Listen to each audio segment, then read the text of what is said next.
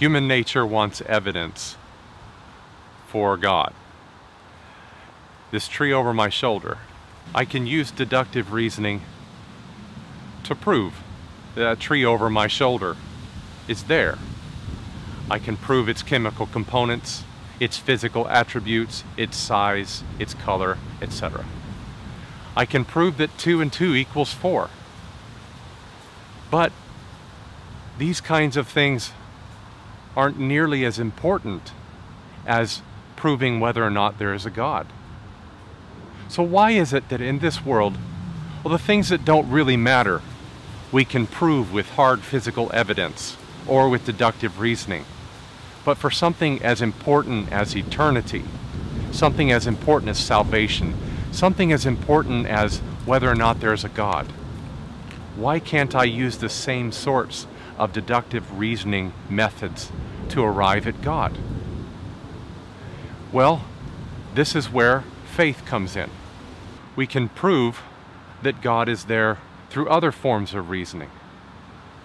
For one thing, we do have faith, and we have the Word of God, which is central, as I've mentioned earlier, to everything that exists in this universe. But there are also indications on subjects like salvation, subjects like mercy, subjects like eternity, the subject of God, that I can use a longing that is within my own soul, the longing that you have in your soul. That vacuum that Blaise Pascal described, that God-shaped vacuum that you have, that emptiness, an emptiness that is extraordinarily creative because it causes us to look beyond creation to try to fill this void that's within our soul. We try everything in the world. It's been tried before. It doesn't work. Solomon described it this way: all the rivers run into the sea, and yet the sea is not full. You may have wondered why I was pointing at my heart when I said all the rivers run into the sea. It's because he's using a metaphor for human existence. A river is something he's using metaphorically for riches, for pleasure, for notoriety, for talent, for fame. These are all rivers that flow into the sea of his soul. And yet he discovered the sea is still not full. And he was a man that was extraordinarily wealthy, and he's tried everything that you might be trying right now to try to fill the void. Whatever your plans are, let me assure you, they have been thought before, they have been followed before, and at the end of that road is more emptiness if you're trying to satisfy the soul with things of the world. And so, it's the very emptiness of the world, in spite of all of its wonder, in spite of all of its satisfaction, in spite of all that it offers, still the human being is somehow not satisfied. And it is that very lack of satisfaction, that very lack of final peace and contentment, that is our greatest indication that there's an answer beyond the world, something that fills our soul beyond it. So how about you? What right now are you thinking of that's going to fill the void? What are you planning right now? What plans are you laying? Is it going to be in the career? That's important.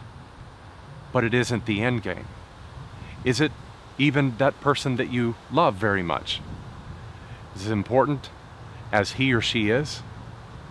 You'll find that if you try to make that person take the place of God in your life, you're going to do great harm to that person and to yourself. It's not a strong enough of a gravity point, not strong enough gravity there to hold in orbit all that your soul needs. May I suggest to you that of all of God's creations pointing us towards Him, perhaps His greatest creation is not something, but a nothing. an emptiness, a profound loneliness. What if God created an emptiness to lead you to Him?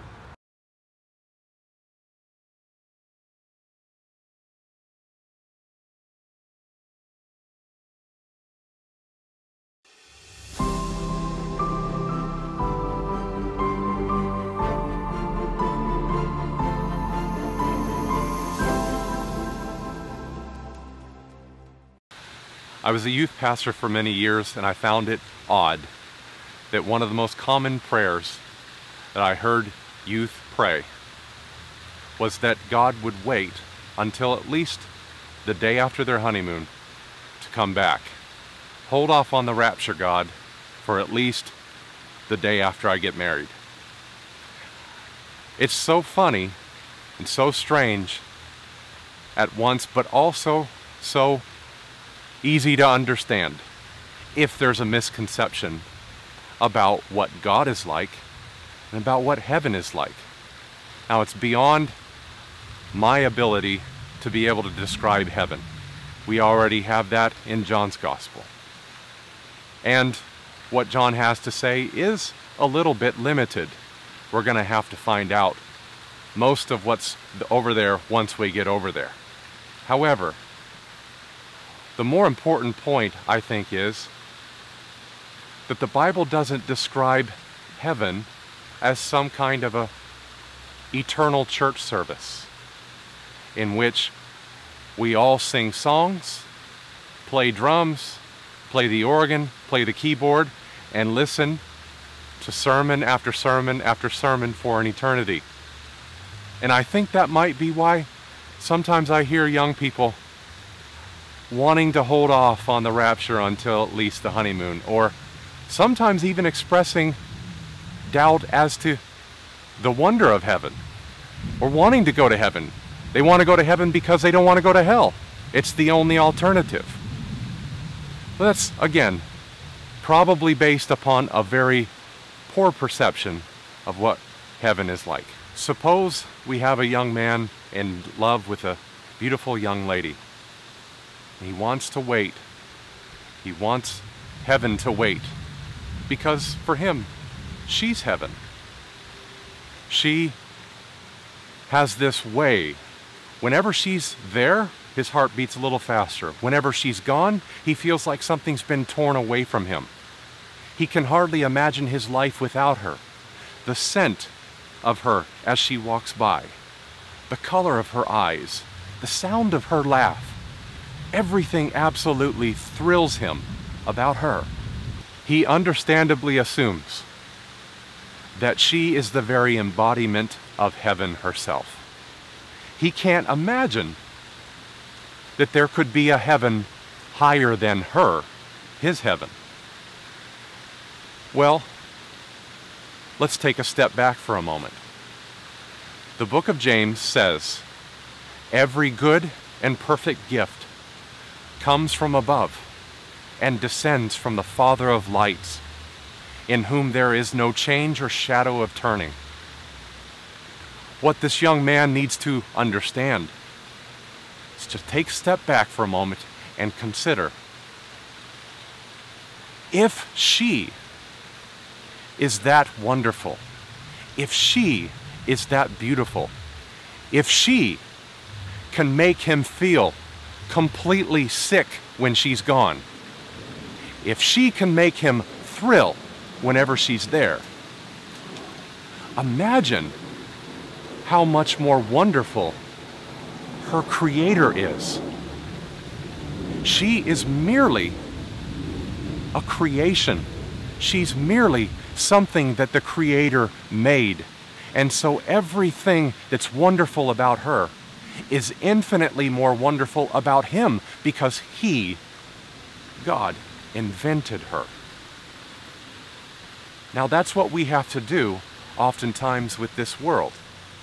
We have to understand that everything we see, everything we feel, everything we experience, especially when it's good, when it's true, and when it's beautiful, is coming from God, the Father of lights. and that whatever we do experience, we're experiencing at 1,000 removes from God.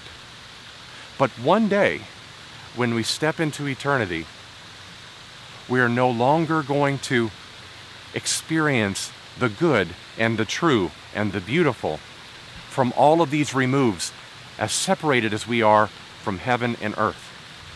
We are going to come to the very fount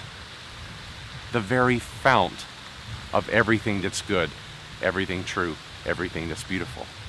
We will be experiencing God no longer at a distance, and no longer just through other creations, like the woman that I described a little while ago.